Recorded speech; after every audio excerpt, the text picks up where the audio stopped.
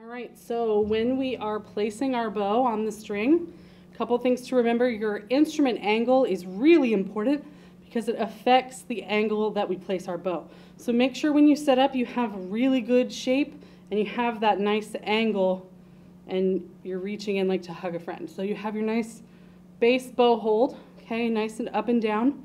And then I want you to place your bow right on the string, just a little bit below the center between the edge of the fingerboard and the bridge.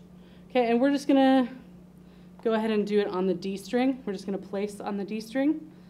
And make sure that you sort of tilt your wrist a little bit in, okay? And make sure that you have a lot of space and the right motion to pull. So make sure your bow is straight, your posture is good, and you're able to really get enough weight into the string. So if your instrument angle is too far this way, you're not going to be able to reach.